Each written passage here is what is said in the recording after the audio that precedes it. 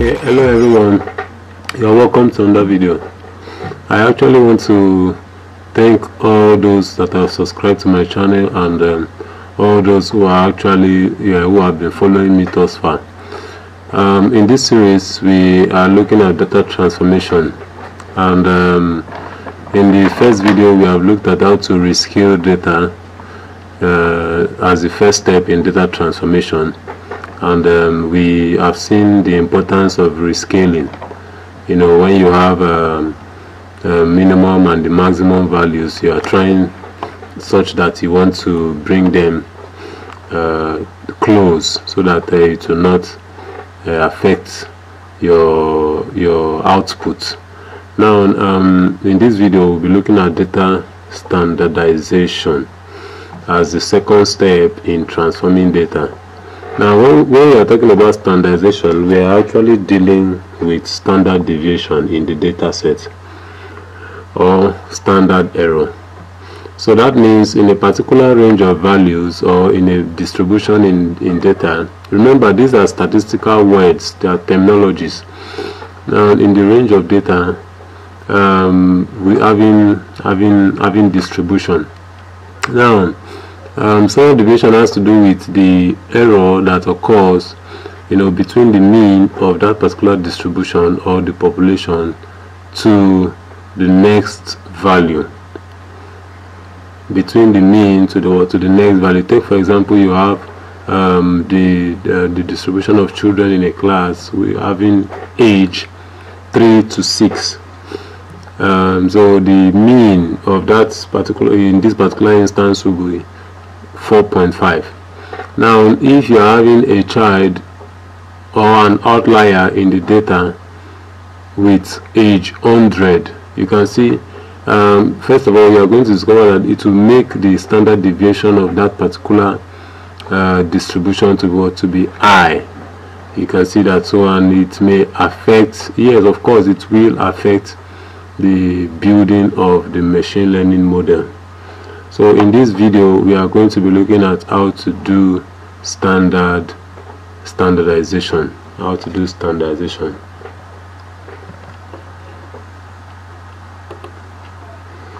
So continuing where we stopped, we want to see the statistical properties of the data again.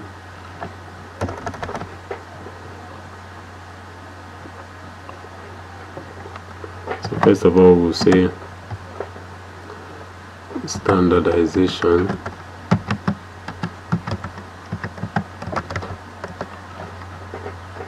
Escape them. Okay, so this rescaled X DF. Okay, we want to see the top records. Okay, so here we have it. Now we want to carry out standardization. Now I'm going to look at the statistical properties of the data. This is describe.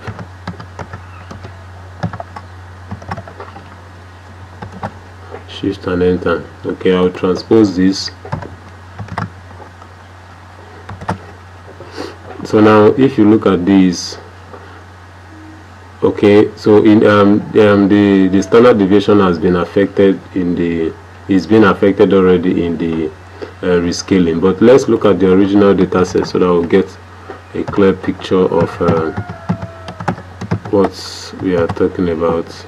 I'll transpose this and then I'll run. Okay, so now this is the original data set. You can see that for pregnancies the standard deviation is what? Is 3. Is 3. Okay, that is, I think it's fair enough. Then for glucose the mean is 120, and then the standard deviation from, or the standard error from the mean is what? 31.9. Can you see that? And then when you come to insulin, the mean is 79, and then the standard deviation is what? 115.24. Can you see that? So these are high values. These are high values you know, 115, 19, 31, 15. These are quite on the high side. So when we are looking at standardization, we are trying to make sure that the standard error from the mean to the next value is not too wide apart. It's not too wide apart. So that is what we are looking at. Now the first thing we are going to do is we are going to call the constructor. We'll call in the constructor for the standard standard scalar.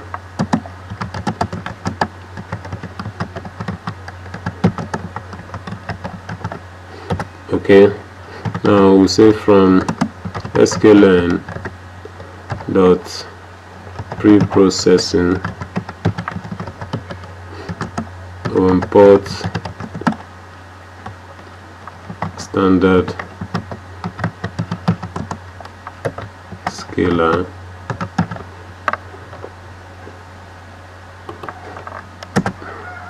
okay. Then what do we do next? Now we'll say rescaled SDF, rescaled. We are going to assign it to a new variable, which is actually in array form, just as we've done initially in the rescaling. Now this is rescaled xdf dot values. So let's see what it is. Rescaled xdf underscore arr, and then we run this. Okay, so all of them has been turned to a list form. Now we will now separate the values into the input and into the input variable and the output variable.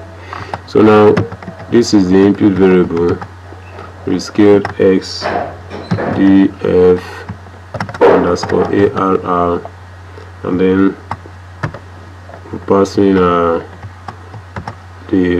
parameters we need. That is, we need all the rows, and then the seventh column. So this pass. Okay, this is input variable, and then y will be the output variable, and that is the output column that we are actually working to get. Okay, we'll put everything, and then we'll have the last column. Now we are going to now call in the standard scalar. Now scalar is equals to standard scalar dot fit, okay, x. So we are fitting in x. You remember it is the input value and it is the input variable. Now let's name this to the output variable.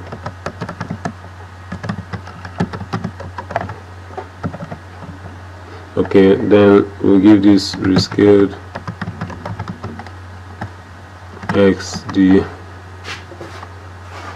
rescaled x, and then we'll put this as std. Let's put it as std equals scalar dot transform. What are we transforming? X. Can you see that? Okay, so we want to set the print option. Remember the setting of the print option. The print option allows us to print out the values in decimal places. So you can now choose which of the decimal places you want. For me, I want 3 decimal. I want it to print it out in 3 decimal place, and then you should print rescaled x. underscore std. Now we'll run this. Okay, we can see, so this is the rescaled x td. So this is the transformed standardized data. It has been standardized in this form. You can see it is in 3 decimal places. So this is 0.864, 0.640, and then this is minus 0.845. So now the next thing we want to do is to bring back these. These are actually in variable form. They are in containers. So we are now going to convert them back into a data frame. So converting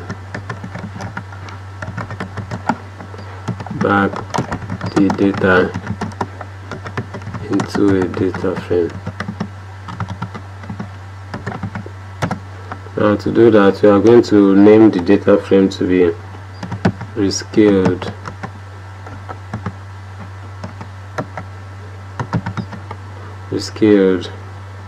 x underscore, let's name this sdf underscore r, and then s. So r will stand for rescaled, while x will stand for standardized.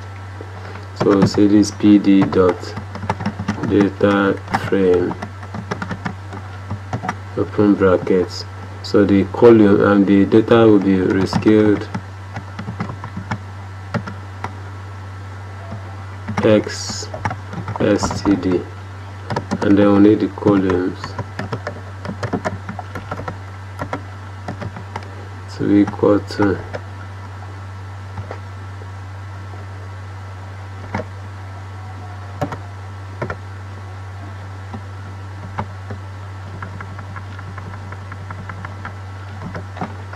okay. So we'll start dividing this. Let's see, there's a comma here, there's a comma here, there's a comma here.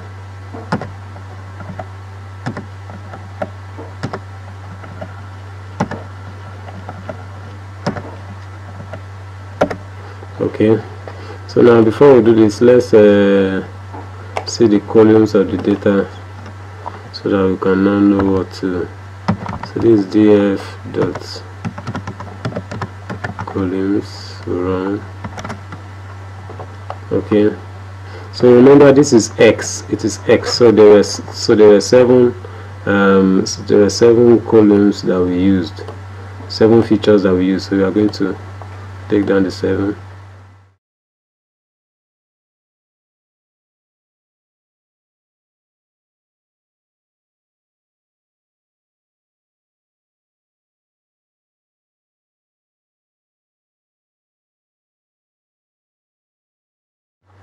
Okay, so now there's another thing we are going to do. Remember, there is the y variable, which is the what do we call it, the output. So we are going to assign a new column to it, and the name will be outcome. The name of the column will be outcome. Outcome is equals to, and I'm going to name it, give you this let's take a look at good. So this is it. This was the initial. Control C, Control V, okay, and then output. You understand it now? So this is the new data set we are forming, and then this was the rescaled data set that was having the output feature of outcome. That is, the outcome is the output feature, and it is that output feature that we made to gave it a variable y. So we took it out of the original data set, and then we now standardize the X. So since we have standardized the X and gotten a new data set, which is a rescaled X STD, standing for standardize, we are now converting this standardized data back into a data frame. So this outcome was part of the original data set. So because of that, we are now going to assign a new column called outcome, which is containing the outcome of the previous data set. So when we run this now, we'll now print out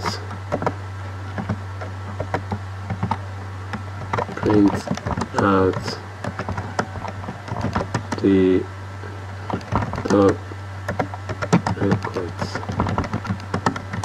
of the data. So we want to print out top records, so this will be rescaled xdf dot head, and then we need it yes, dot head. Okay, rescaled xdf is not defined, sorry, please. Rescaled xdf underscore r underscore s. Okay, so finally this is the data frame containing the rescaled data set, rescaled data, and also the standardized data. So as it is now, two data transformation stages have been applied to it. So in the next video, we are going to be looking at the last but not the least for this series, which is the normalization of the data. Until I see you next time, do have a wonderful learning ahead. Please, I want to encourage you to like this video, subscribe to it, and share to others so that they can also learn. Thank you, and bye for now.